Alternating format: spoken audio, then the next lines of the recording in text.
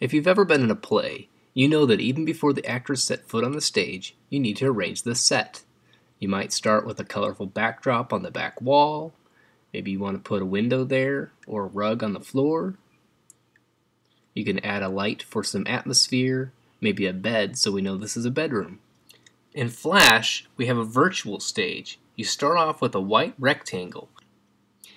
Each object is on its own layer, which is these horizontal bands across the top, and you lay them on top of each other, one at a time, kind of like if you had cut out objects from a magazine and layered them up to create a scene. The timeline determines how long each object is going to be in the scene.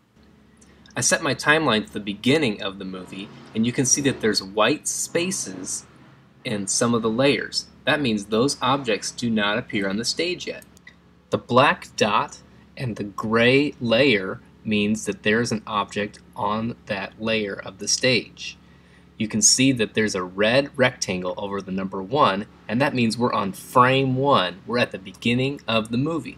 I can drag this scrubber along the top of the timeline, and you can see down here it tells me what frame I'm on and how many seconds it passed. When you get to frame 30, that means 1 second. That means it takes 30 pictures to make 1 second of your movie. I can press return and the scrubber will go along at 30 frames a second, and you can see on this timeline that this little object's starting to move, and it's blue, and here comes another object. Why don't I press return just a minute and show you? I can back this up and I can go forward. These blue lines mean that that object has a motion tween. It's been animated. We'll talk about motion tweens later, but those items are on the timeline and they are moving. They have been animated. These are gray, and these are just objects that sit there. They're on the stage, but they don't move around. And you can see when I put this on here, there's a little box that goes around them. Okay, I could even take my arrow tool and move it around, and it wouldn't really do anything. Alright, so you can see as each object comes on the stage, there's a blue band that shows up in that timeline.